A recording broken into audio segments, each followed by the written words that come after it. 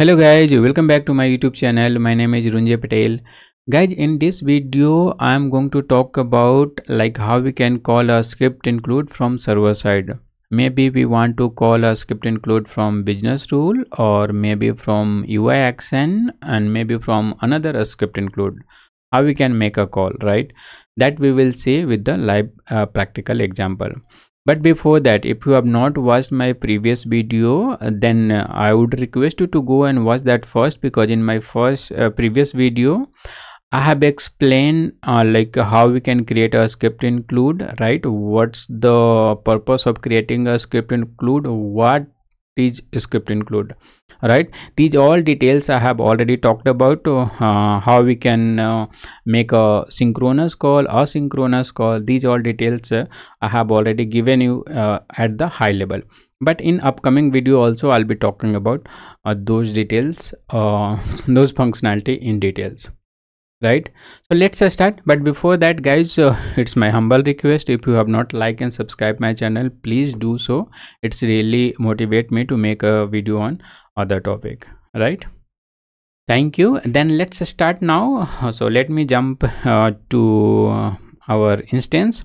So what we will be doing, basically we will be creating a script include, and we'll be creating a business rule, and we will see that how we can make a call. We will be writing a script, right? So let me jump to the instance. So this is my ServiceNow instance. Now here you know that how to navigate to a script include. You just type include in the navigation, and do not give the space. Scroll down under the system definition, you will get a script include, right? So I have already opened it. So here list of a script include is already there, right? To save our time, I have just already copy pasted the code over here. So this is the script include which I have created. The name I have given a script include to example include, right? The API name by default it got created global.example include. Whatever the name you will give, application dot your script include name. Make sure you are not giving a space in your name, right? Because you have to make a API call from server side or maybe from the client side. So this video is only dedicated to a script include. We can make a call from a server side. In next video I'll be making how we can call a script include from client side. Fine. So I have just given the name. I have created this under the global application. Accessibility I have given only to this scope. I can give to all the scope. It's this depend upon your requirement, whether you want this script include to accessible from your scoped application or other application or not, right? Client callable I have not checkbox checked, because I don't want to make this a script include to get call from client side, right? So here I have not checked. Mobile callable I have not checked. Sandbox I also have not enabled it. These all I have explained already in my previous video. Description, if you can provide, you can provide descriptive, that what is this script include all about, right? And here a couple of them by default got created once you will create a script include, right? So till here this is the out of the box, it will get created. Basically I'll be explaining what is this all about in upcoming video, what is the class, what is the making create. These all I'll be explaining in details. So this is the kind of syntax I would say. By default system will create for you, no need to remember this, okay? Now the function by default, this is the initial function, initialized function. If you don't want, then you can remove it, it's up to you.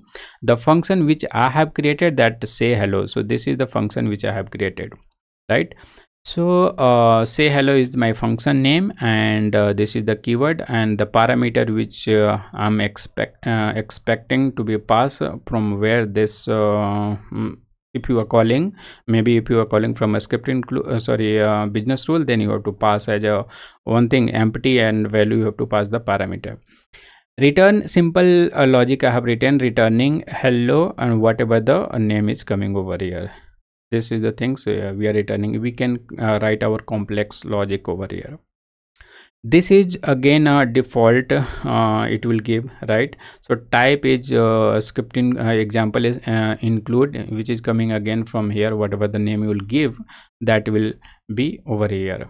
So this require for ServiceNow to recognize the script. So make sure that whatever the name you have given, you have not modified this one. This should be the same. Okay, if you can see here, these all.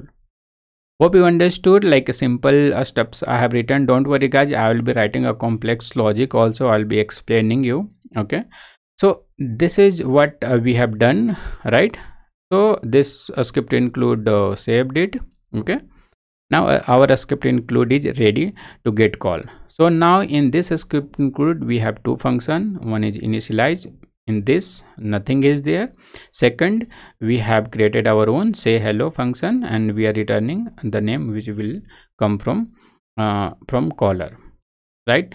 Now in this example, basically I want to call this script include from business rule. So for that I have created one business rule. Okay, so call a script include. I have created this business rule on incident table, and like a business rule concept, I have already created a video, separate video in this series itself. If you don't know about the business rule, you can go and watch that business rule video. I have created, I think 4 or 5 videos are there for business rule, right? So for incident table I have created when to run. Let me show you. I have given after insert or update, just to check. Okay, action I have not given anything. In advance I have written code to call the script include, right? Let me explain you one by one. So once you create a business rule, these all are out of the box you will be getting, and these 3-line piece of code I have written, right? So first line, which is talking about new example include. Okay, so this is basically we are initiating a object. Okay, basically we are creating one object over here. So new is the keyword which will help to create an object. If you have a concept about oops, if you have worked, the Java or any .NET which is having a oops concept, this is the way to create a object. So basically what we are doing, we are just creating a object of a script include. So the exact name we have to give, example include. You can see here the name which I have given, example include. One more thing to recognize, that once you will give the name, let's say if I'm giving a name something like this, if I will right click over here and go to definition, then it will say there is no definition found. Okay, and if you have given the correct one, then it will show you open definition, right? So if you click on the open definition, then it will open your script include. So this is the another way to if you are giving a wrong name, then it will not open. Basically that doesn't exist, right? So that one more thing to identify if you are giving a wrong name. Fine. Now that we have created one object and we have stored it in example. This is the variable. Again, it's up to you which one you want to give. It's I want to give 1 2 3 something like that also. Fine. Now how we can call it? We have created an object over here, and now from using an object we can make a function call, right? The way like oops concept work, object dot function name. So here this is the object name and this is the function name which is defined under this example include, correct? So say hello is the function. See over here, say hello is the function. Same exactly you have to give the same, this script include name and the function name we have to give the proper. It's a case sensitive. If you are giving a say hello, if I'm doing like this, then it won't take. Okay, this is the case sensitive function name and object over here, script include name. So example dot say hello, and under this I'm passing a my name Runjay, because this is the parameter I supposed to pass, because here this name is accepting, right? So this function accept one parameter. If I want to create a second parameter, then I can make a param1 something like that. You just keep on increasing with the comma separated, and same you have to pass it from here as well with the comma separated. Got it? Like this. Fine. So now let's go with the one example. I'm just passing from this business rule to a script include name as Runjay, and what a script include is doing, it is returning hello and whatever the name I'm passing, and Runjay and exclamation marks over here, right? So as a return, what I will be getting, hello Runjay. Correct. So this is the expected output. So what I'm doing, so once this will return, I'm just storing in the greeting. Okay, this is again another variable. It's up to you, user defined variable.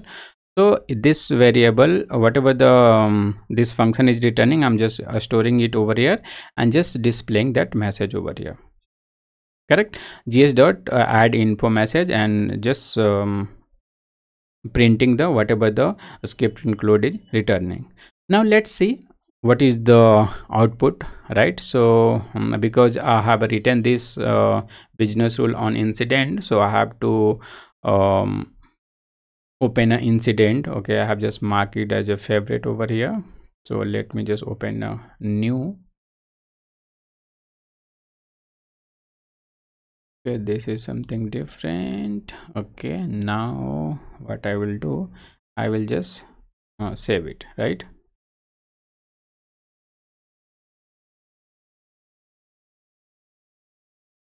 Okay, I'm just providing test. We'll see over here what see here. Here hello Runjay is coming, right? So this is it's this message is printing, it means our script include is working fine. Correct. Here I'm printing the message which is coming from a script include. So it's very simple. You have to first make one object of your script include, and using a dot operator you just call a function, and if parameter is accepting then pass the parameter, else not. Okay, hope you got the concept how we can make a script include call from business rule. And similar way, if you are using a similar code in your other script include, that also it will work. Similar way you can just make a call, and also from the UI action similar code it will work fine. Thanks for watching, and in the next video we will see how we can make a call from a client side, and we will understand a little bit more because glide ajax will come into the picture. Thank you. See you in the next video.